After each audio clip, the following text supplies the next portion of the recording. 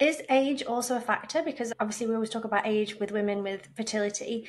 So if somebody's experienced five or six losses and they're early 20s, is there less likely things going on versus if somebody's in their mid to late 30s and they've lost five to six pregnancies, or is it just even keel?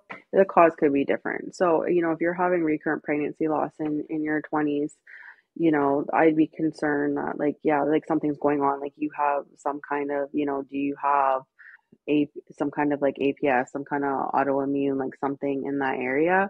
Like, I would be like, okay, but you also have to consider, is it a genetic factor too? Are you and your partner together, like, contributing a gene that's causing an issue? Mm, So looking at in the early 20s, like, I would look at the same things no matter what the age, but I would also consider, as you age, there's a higher risk for chromosomal abnormalities.